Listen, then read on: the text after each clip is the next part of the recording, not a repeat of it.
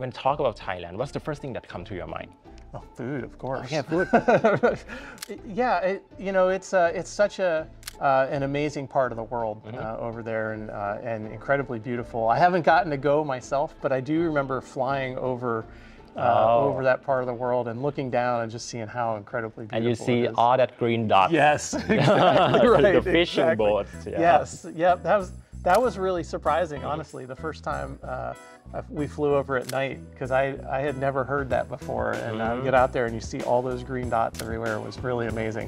คุณผู้ชมครับคลิปนี้ผมพามาพูดคุยกับบ๊อบไฮน์ลูกเรือภารกิจ Crew-4 ของ NASA ที่เดินทางขึ้นไปปฏิบัติภารกิจในช่วงเดือนเมษายนถึงเดือนตุลาคมปี 2022 บนสถานีอวกาศนานาชาติในฐานะลูกเรือกลุ่ม Expedition ที่ 67 และ 68 ครับภารกิจบนอวกาศของเขานั้นกินระยะเวลา 170 วันด้วยกันแต่ด้วยชั่วโมงบินบนเครื่องบินเจ็ตมากกว่า 3,500 ชั่วโมงทำให้นักบินอวกาศคนนี้มีประวัติที่น่าจับตามองและไม่ธรรมดามากเลยทีเดียว When your main job is an astronaut, but what we see is we are seeing many astronauts, we are seeing so many NASA personnel doing an education program, doing an outreach program. Right. Why do you think it's such an important job to do? Well, so much of what we're doing is this deep space exploration, which is for the future, right? We're not going to be doing it all the time. We need the next generation to step up and be able to make that happen. We learn so much about our planet by stepping into outer space. But if the next generation isn't inspired to study science and technology and engineering and math, then it all stops. And we really need folks to follow in the footsteps, just like we're following in the footsteps of the astronauts and the engineers and the scientists that were before us. Yeah, and when we talk about going to the class, teaching children, what question did you get the most from the children? How do you pee in space? And then usually it comes back to what kind of advice do you have for somebody who wants to participate in space? Yeah. And I think there's a couple big things there. One of them is being a team player, like getting used to working in groups of people and being a good team player and caring about your teammates is probably the most important thing, especially on the astronaut side, but certainly in our engineering teams and that kind of thing. And then the other thing is finding what you're good at, because if you're good at something, you're gonna love doing it. It's gonna make you even better. You'll become very passionate about it. And that's what we need. We need people that are really passionate about space and space flight and engineering and all of those things. Yeah. You know what, let's go back to the peeing and stuff. I always wonder, when you were aboard the Dragon capsule, where are the toilets? Where is the toilet aboard the Dragon? It's a mystery. Nobody knows. It is secretly hidden behind a panel that we cover back up when we're done using it. But yeah, it's right above where the hatch is. Yeah. And if you look closely, you might see a little emblem that on pictures that indicates where it is. Oh, great. But yeah, it's behind a panel that we take off, and then you deploy it. And we only deploy it when we need it, and then we put it back, because who wants to look at that, right? Now the mystery is solved for me. That's right. คุณผู้ชมครับวันที่เราพูดคุยกันอยู่นั้นเป็นช่วงเดียวกับบรรยากาศการทดสอบยานอวกาศ Starliner ผมจึงมีโอกาสได้ถามคุณบ๊อบครับว่าเขาคิดเห็นกับเรื่องนี้อย่างไรบ้าง Let's talk about the launch day. So, are you excited? Because it's going to be, another next generation spacecraft. Back then, we do have the Mercury and Gemini, the Apollo, and we do have Space Shuttle, right. And we do have SpaceX Dragon, and we're going to have Starliner. Yep.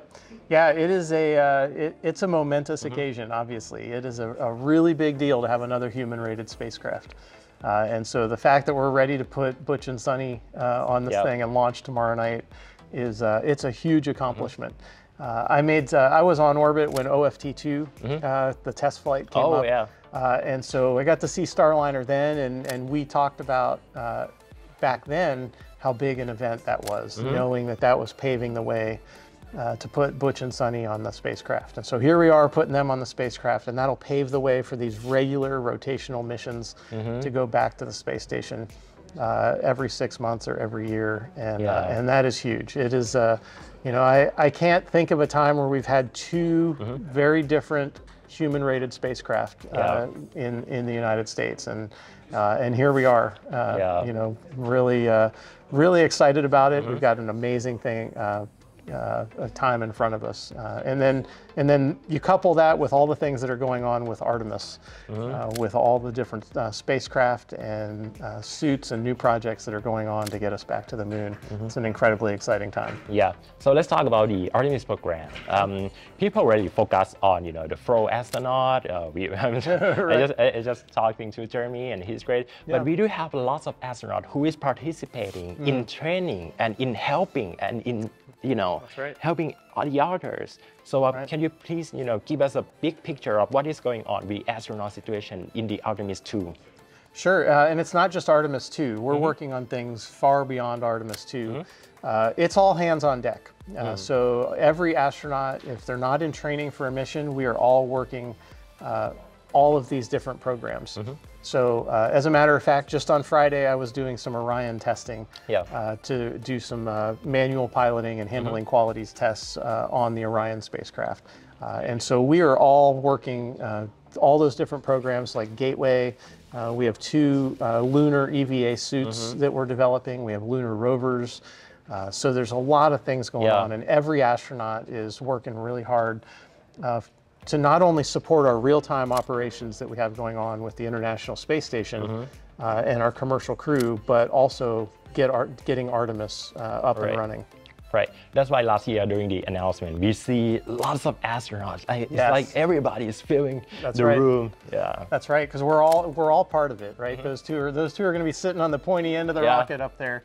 But we'll all be riding along with them, and we're all helping to make sure that the vehicle's ready to go, that mission control is ready to go, and that the mission is going to be successful. Yeah, wow, what a great experience. Really so one last question. What would you advise to the younger generation, not only in Thailand, but around the world, if they want to take part in a space, I wouldn't say to be an astronaut, but I would say take part in a space, the space community.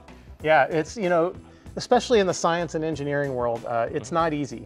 It is a challenge to get through the schooling, but it is so worth it. And if it's something that interests you and something that you are passionate about, just go after it, because we need smart people, we need innovative people, and be willing to solve problems in non-standard ways. And people that are really, really creative in solving all these hard technical challenges. That's what we need. And so we really are looking to the next generation to really help us not only get to the moon, but get onto Mars. Wow, what a perfect answer. Thank you so much for today. Absolutely. Nice to meet you. Nice talking to you.